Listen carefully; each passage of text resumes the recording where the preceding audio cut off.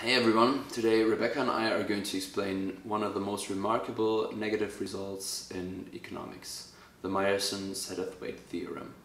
In short, the theorem says that there can be trade situations when no mechanism exists that can ensure efficient trade between two individuals. Our video is structured as followed. First we're gonna introduce an exemplary situation with which we're gonna work with throughout the whole video. Then we're going to explain the theorem and its conditions, and then we're going to prove it. And you can find the timestamps in the description of the video below. This is going to be our example. Rebecca is trying to sell her car to Adrian, me. Both seller, Rebecca, and buyer have private information about their utilities, meaning only they know how much they value the car. We assume that we, in our example, the typical buyer and seller, can have different valuations of the car respectively. What do we mean by this? Let's look at our high-value buyer. Adrian can be a banker who is pretty well off and is therefore willing to pay a high amount of money for the car. We assume this is 10,000 euros. However, Adrian could be a cyclist and wants to buy a car only for some occasions. Naturally, the cyclist values the car lower than the banker does, so the cyclist is willing to pay only 1,000 euros for the car. Same goes for our seller. We assume that Rebecca wants to sell her deceived grandmother's car. Because it has a great emotional value for her, she wants 9,000 euro for it. This valuation is higher than the one of this Rebecca, who sells her ex-boyfriend's car. She just wants to get rid of it and would even be happy to sell it for 0 euros. What happens when Rebecca and Adrian meet? On what price will they settle? Again, Adrian does not know whether Rebecca is the type that wants to sell her grandmother's car or if she wants to sell her ex-boyfriend's car. Also, Rebecca does not know whether Adrian is a cyclist or a banker.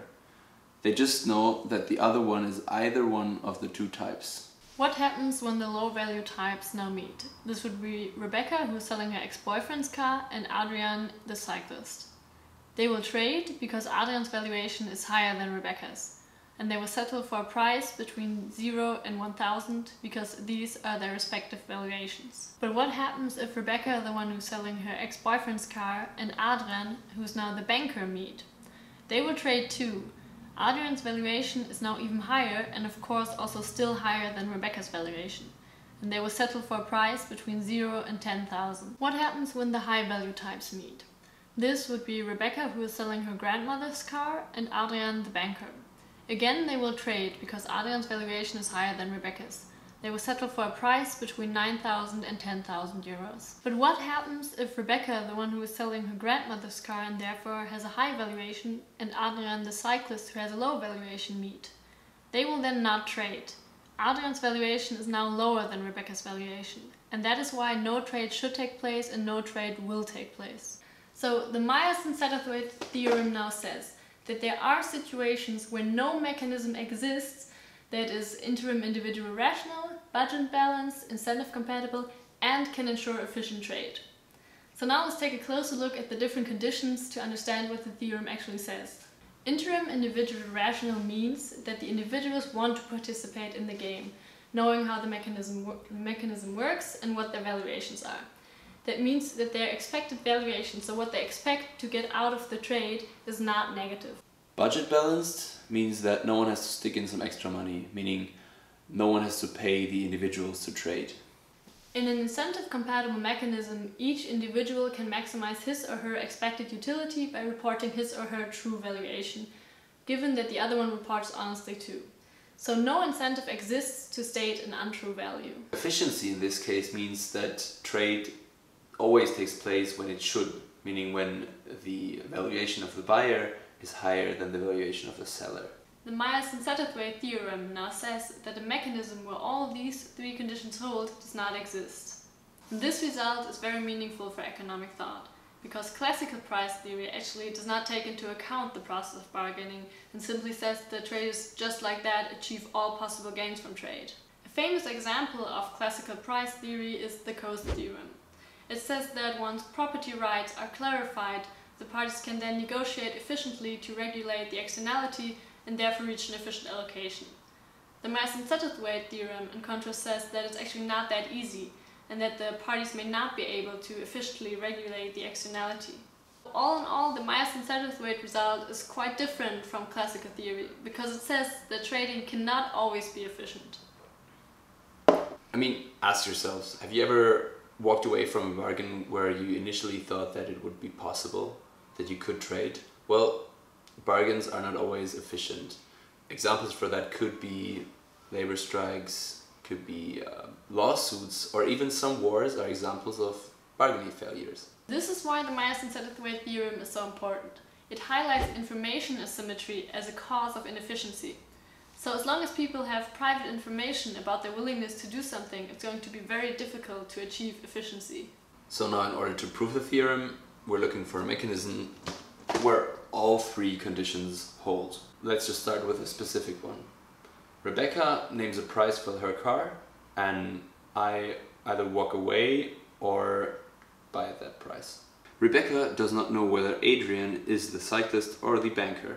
Therefore, she will name a price of either 1,000 or 10,000 euros, because that makes most sense for her. These are the maximum amounts that both Adrians, the cyclist, and the banker are willing to pay respectively. We now take a look at Rebecca, who is selling her ex-boyfriend's car. She wants to trade and does not know whether she is confronted with the cyclist or the banker. The probability of meeting either one is 50%. Which price should she name? 1,000 or 10,000? That depends on which one yields the highest expected value. What will happen when Rebecca names a price of 1,000? Well, the banker will happily buy the car. Also the cyclist. He will buy the car as well. So Rebecca's expected value therefore is, with a 50% probability, she will meet the banker and the cyclist both respectively, and both times she will for sure get 1,000. So her overall expected value by naming a price of 1,000 is 1,000. So what will happen if Rebecca names a price of 10,000? Well, for the banker, he would definitely buy the car. However, the cyclist, he wouldn't be interested and would not buy the car. So her expected value is 0.5 times 0 for the cyclist not buying the car, plus 0.5 times 10,000 for the banker buying the car, which results in 5,000 expected value. Which price does Rebecca choose? Well, the one that yields the higher expected value, which is 10,000 euros. We compare 5,000 expected value to 1,000 expected value. So Rebecca, who sells her ex-boyfriend's car, she will always name the price of 10,000. Though the three conditions hold, the allocation that is reached is inefficient. That is because trade between the cyclist and Rebecca, who is selling her ex-boyfriend's car, does not take place. But as we can see, trade between them actually should take place, because the cyclist's valuation is higher than Rebecca's valuation for the car, so if they would trade, they would both be better off. If instead the specific mechanism was designed so that Adrian and not Rebecca would name the price, the same inefficiency would occur. So it doesn't matter which party has the bargaining power in the game, because the allocation will be inefficient either way. So we have to continue our search for a mechanism. What about a different mechanism that somehow leads to the seller offering a lower price than 10,000? For that, we now look at a more general form of mechanism and test again if this leads to an efficient outcome and if all conditions hold. We assume again that condition 1 and 2 are satisfied, so we only have to check for condition 3. The cyclist could go to Rebecca and say, well, too bad, I'm the cyclist. You should trade with me for 1,000. The problem is, the banker could do the same thing, pretending to be the cyclist and therefore getting a better price. But also, the Rebecca who is selling her ex-boyfriend's car could go to Adrian and say she's selling her grandmother's car and therefore get a higher price. But for the mechanism we're looking for, we need the buyer and the seller to reveal their valuations for the car truthfully. So to test whether the buyer and the seller have incentives to lie, let's first take a look at the possible prices. Okay, let's look into all trade situations that could occur. If the banker and Rebecca with her grandmother's car meet, then a price of at least 9,000 will happen. If cyclist and Rebecca with her ex-boyfriend's car meet, the price would not be more than 1,000. And if the cyclist and Rebecca with her grandmother's car meet, there will be no trade. If the banker and Rebecca with her ex-boyfriend's car meet, the price will be somewhere between 0 and 10,000. This unknown price has to make sure that both Adrian and Rebecca will not lie. Okay, so let's dive into the mind of the banker, because he's the one who might have an incentive to lie and pretend to be the cyclist. When choosing if he's going to lie or not, he would compare the expected value he gets out of lying to the expected value he gets out of telling the truth. And his expected value of telling the truth is the following equation. So we know that with 50% probability he will meet each of the versions of Rebecca. So his value in the end, so what he gets out of the trade, is his valuation for the car, which is 10,000, minus the price he has to pay for it. So in the first part of the equation, we have the banker, who is denoted with 10,000 of value, meeting Rebecca, who is selling her ex-boyfriend's car, which is denoted with the value of 0. So this explains the numbers in brackets behind the price. In the second part of the equation, the banker with his valuation of 10,000 meets Rebecca, who is selling her grandmother's car with a valuation of 9,000 for the price. The expected value of lying is the following equation. So again, with 50% probability, he will meet each version of Rebecca. And his value in the end is again his valuation of 10,000 minus the price he has to pay. But this time, the banker pretends to be a cyclist. So in our trade situation, we would have a banker pretending to be a cyclist meeting with each version of Rebecca. But Rebecca will then think that the banker is a cyclist.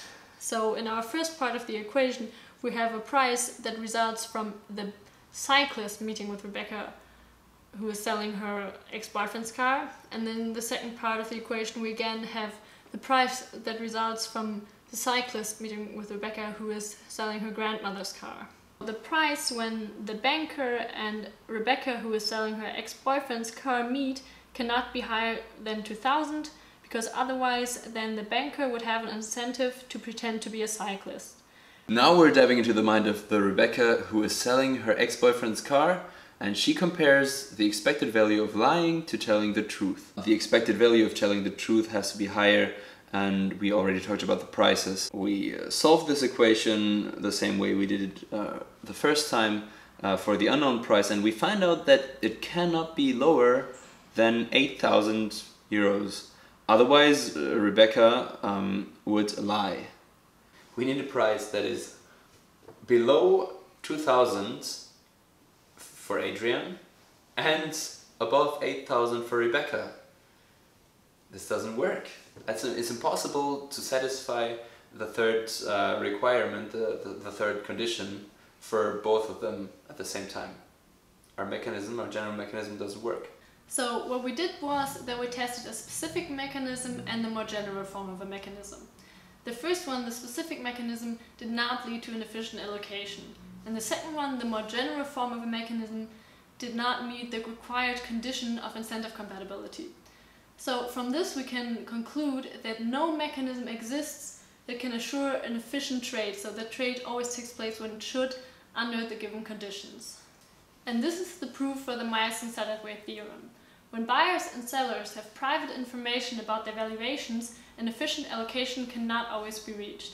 This is because there exists no mechanism that could guarantee an efficient trade in this situation with asymmetric information. Now you might say Rebecca could just sell her car to someone else, or Adrian could just go and find a car somewhere else. Right, that's right. The more competition there is, the less we have this problem of asymmetrical information. So at the extreme, in a perfectly competitive market, no one has an impact on the market price. This means the buyer makes an efficient decision to buy whenever his own valuation is higher than the market price, and vice versa for the seller. So in that sense, the market solves the problem. But isn't it noteworthy how hard it is to get things started? We just saw that it can be impossible to organize the most basic form of an economic interaction. That is, two persons bargaining over the exchange of one single good. Crazy!